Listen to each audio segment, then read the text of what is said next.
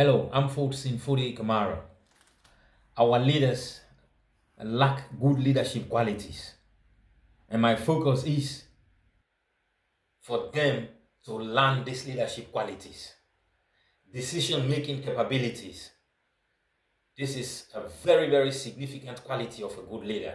Decision-making capabilities. Apart from having a futuristic vision, a leader should have the ability to take the right decision at the right time. Decisions taken by a leader have a profound impact on the masses. It have a profound impact on the improvement and development of that country. So decision taken by a leader should be of paramount importance. It have a very, very profound impact on the masses and the citizens. A leader should think, double think long and hard before taking a decision. But once the decision is taken, stand by it. Mostly, our leaders have misplaced priorities.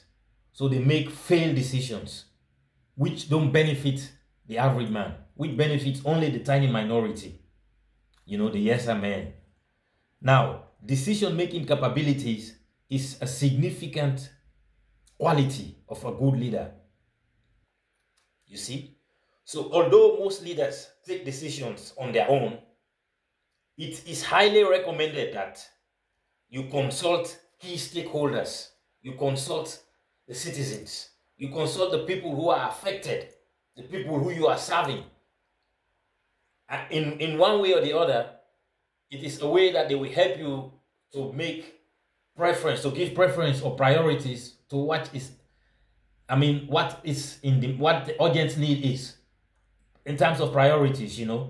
If you want to make decisions, you make them, you consult the stakeholders, you consult the citizens, you consult the people, your people, the people you are serving. You are a public servant as a leader.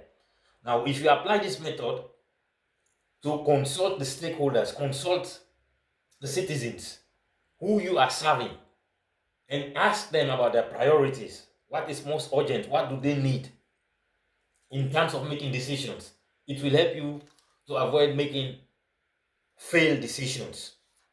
You see? So before taking a decision, you should always make sure you consult the stakeholders, consult the citizens. And say, after all, they are the ones who should benefit and not suffer from the decisions that you are making.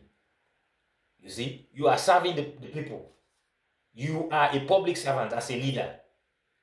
Now, if you want to make any decision which you think will be in the interest of the country, consult the stakeholders, consult the people, consult. You can make it in a mechanized way that, areas or region or districts will have representatives. Now, before making a decision, those representatives, you will consult them, not members of parliament, the people themselves. You will consult them and discuss the issue, reach to them. It will be very, very efficient and effective way of making decisions. So, apart from making a futuristic vision, a leader should have the ability to make the right decision.